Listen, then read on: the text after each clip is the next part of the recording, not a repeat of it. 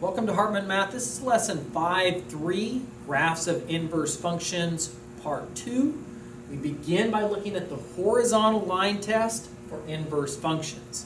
That a function f has an inverse if and only if no horizontal line that we would pass along the graph up and down. If it ever intersects the graph of f at more than one point, then it's not going to pass the horizontal line test, and that means that it's not going to have an inverse. What kind of functions don't pass the horizontal line test that don't have inverses? If a function is 1 to 1, it's going to pass. If it's not 1 to 1, it's not going to pass, because a function is 1 to 1 when each value of the dependent variable, that would be y, or f of x, corresponds to exactly one value of the independent variable x. So if two different x values produce the same y coordinate, it's not going to be 1 to 1. It's not going to pass the horizontal line test. And so it's not going to have a function. It's not going to have an inverse. So example number 1, we're going to take a look at some graphs that we're very familiar with. It just says sketch, so we don't have to be exact on points, just kind of get the right idea and the shape for each of these. And based on the graph, can we determine if it's 1 to 1? So f of x equals x squared. We should know what that looks like, so we want to do a quick sketch of f of x equals x squared. This comes back from Unit 2, quadratic functions. And it looks something like that. So the question is, would that pass a horizontal line test? If we pass a horizontal line, would it hit 0 or 1 points at all places? Like 0, 0, 1. Oh no! Right through here, it's going to hit more than 1 point, so it fails the test. It is not 1 to 1. All right, what about x to the third as a function? G of x equals x to the third. What does that look like? This is Unit 3. It looked like that going up the page. So passing horizontal line hits 1 point, 1 point, 1 point, 1 point, 1 point. Everywhere we move our horizontal line, it's always going to hit at 1 point, and that's okay, so it does pass the horizontal line test, meaning the function is 1 to 1. And h of x cube root of x from Unit 4, that's the one that goes to the sides. Cube root, not square root. Square root looks like this. Cube root goes quadrants 4 and 1. So 3 and 1. And so anywhere we pass a horizontal line, it's going to hit at 1 point. So that one also passes.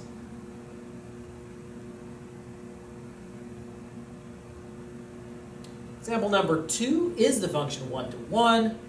If not, then restrict the domain, basically change the domain so that it will pass the test.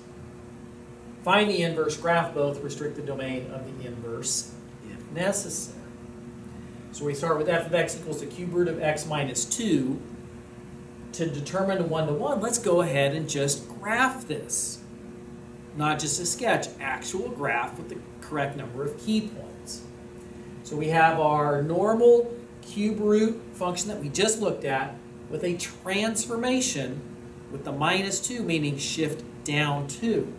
So we're going to start with our inflection point here, and we know with an a value of 1 that that's going to mean right one up 1, left 1 down 1, and cube root goes out to the sides. So we know that's going to determine the shape going to the sides. So bending here, changing the direction of the bend here. So, is it 1 to 1? Well, if we thought about passing a horizontal line up and down, it's never going to hit more than 1 point, so we're okay. We pass. And if it's yes, we don't have to restrict the domain. The full domain is good. We don't need that part. All right, let's go find the inverse. So 4-step process, y equals. Then switch the x and the y. Now we solve for y. The minus 2 being outside the function means we can undo the minus 2. Let's add 2 to both sides. And to undo, or inverse of cube root, we will now cube both sides.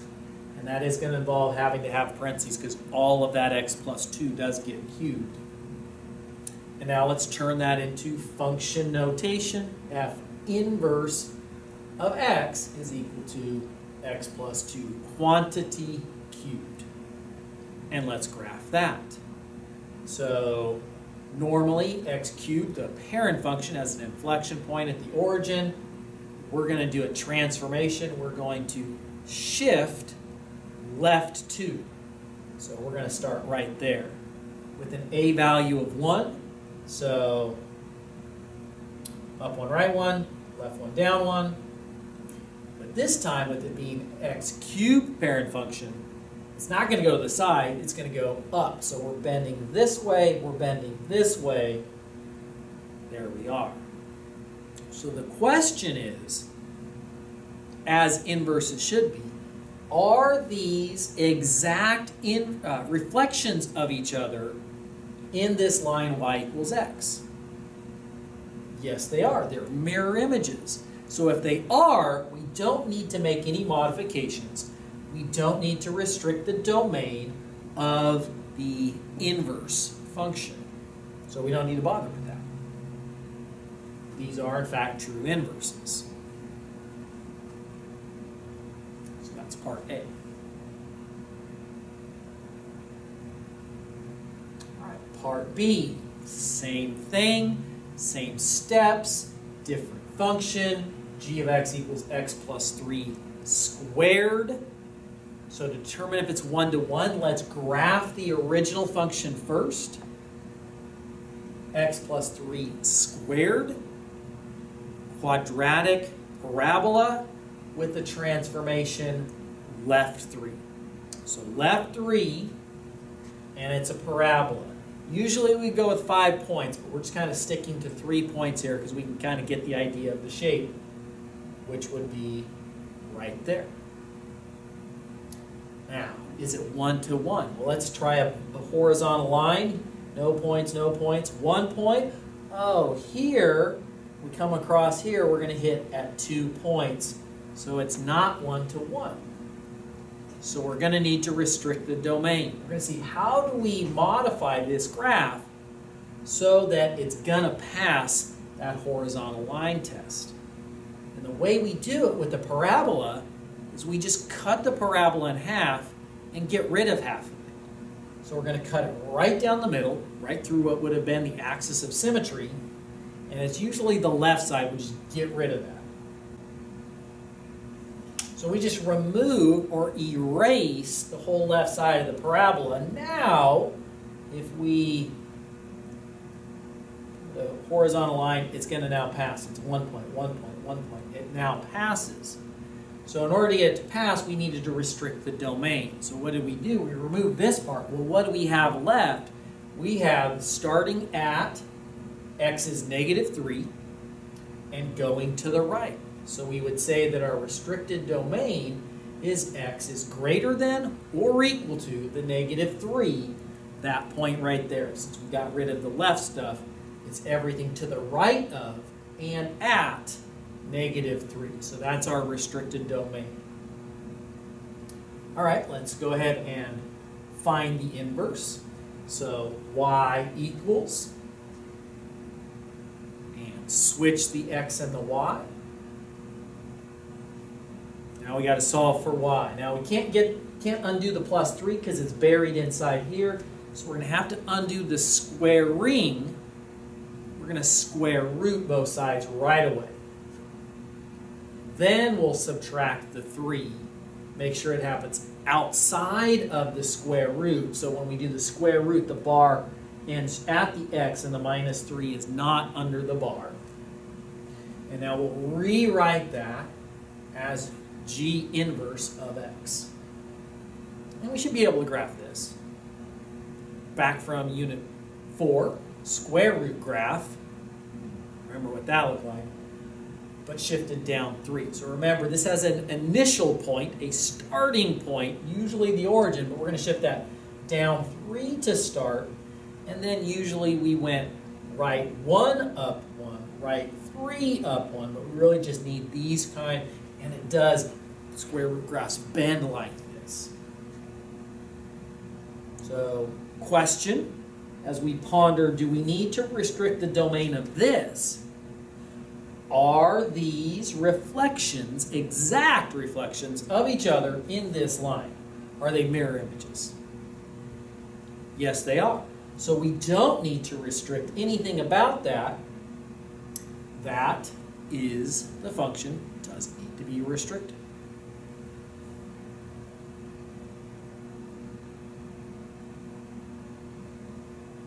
Example number 2, part C.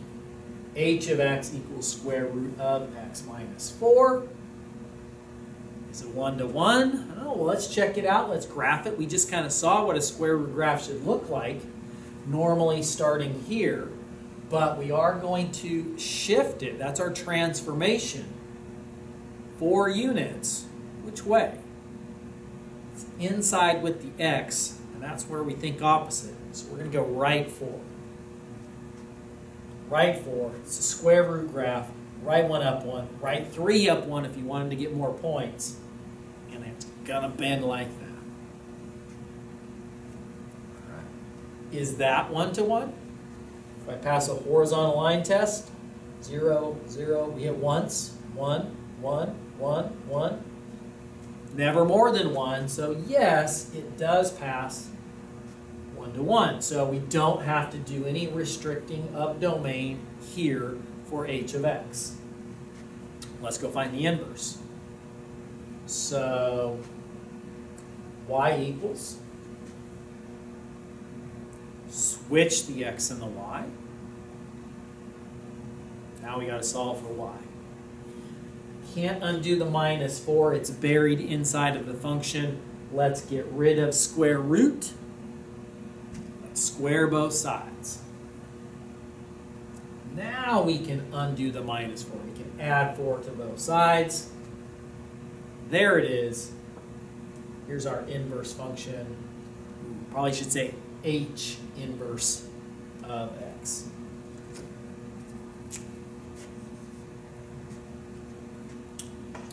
All right, so let's go ahead and graph that. X squared, oh, that's unit 2, quadratic functions, parabola. Parabola, normal parabola. Here's our transformation. What does the k do to it? It shifts it up 4. So here's going to be our vertex, parabola. There we go. And draw in the parabola. All right, so do we need to restrict the domain there? Well, let's take a look at what we've got from h of x and inverse. Are they exact reflections of each other in this line? I don't think they are. This point reflects to there. This point reflects to there. This point would reflect. We don't have a point there. So there's no bottom part, so we can't have this part. This matches with that. That matches with that. We don't want this part. We're going to need to restrict the domain. We're going to need to eliminate that. Get rid of it. So if we got rid of it, we want to say, well, it's not all of this, because that would have been the full parabola. We want to say starting here at an x-coordinate of 0 and going to the right. So x is greater than or equal to 0. That's our x-coordinate there. That's the domain that matches this. We're saying actually h inverse of x is x squared plus 4, but x has to be greater than or equal to 0 to make them actual inverses. That's it for today. I'll see you next time.